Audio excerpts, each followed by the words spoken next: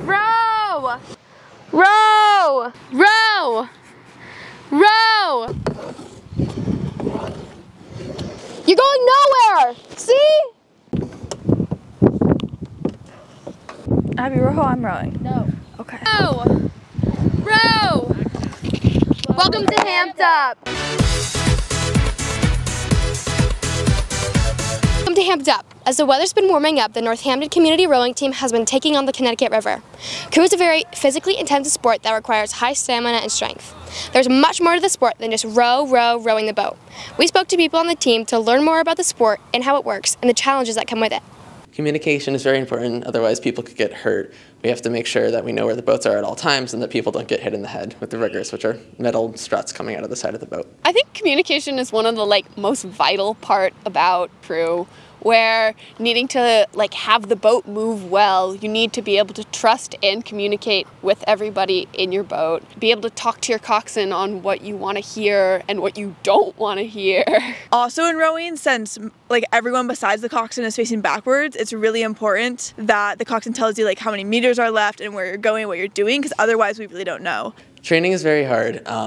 But it works well. It's 5 days a week. We're typically on the water. But if we can't, we'll use the rowing machines up on land, or we'll do a workout with weights. So the biggest two jobs are rowers and coxswains. Coxswains are people in the boat who have a microphone, and they tell the rowers what to do. They help instruct the boat and tell it where to go and make sure that it doesn't hit anything. Rowers are just people just going back and forth, yanking that oar. Within the boat, you have your person standing at the front, so Harper is our stroke seat, and we all follow her. So to be in stroke seat, you have to have really good rhythm and really good technique. Then the middle of the boat, we call the powerhouse. So for there, we're looking for really strong rowers, and then our bow seats are just really need to have good form. Regattas are every weekend. We'll pack up the trailer the day before and strap down all the boats and the oars. The whole team will then drive to the location of the regatta. Some are local, but some are farther away, like Hartford. And you have to take apart your boats, put them back together, and you have to race, and then you're there for the rest of the day. From 8 a.m. to 3 or 4 sometimes. So you do have to stick it out. Regattas are a really fun time to just get to know your team, especially as a novice. Yeah. You don't have that many responsibilities of stuff you have to do, so it's a great time to hang out with your team. And we'll all hang out and have fun. We'll set up some tents, get some food there,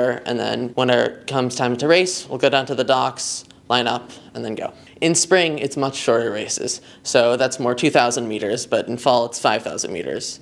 And also in fall, it gets colder later on, so it's harder to row. During the summer, it's much more relaxed. Not everyone does it. We're mostly in more single boats, so we'll either row by ourselves or with one other person instead of boats with 4 people or boats with 8 people. And during the winter, we can't get on the water, so this past winter, we were at All Sports, and we either used the rowing machines or worked out there.